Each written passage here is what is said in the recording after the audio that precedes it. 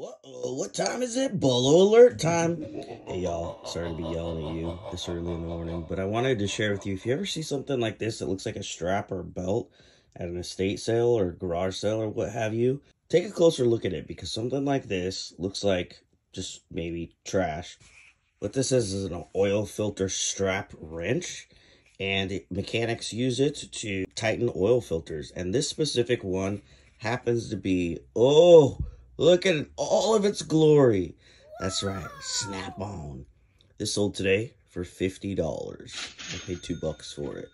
So keep an eye out for stuff like this, and please like, follow, and or subscribe for more reseller bolos.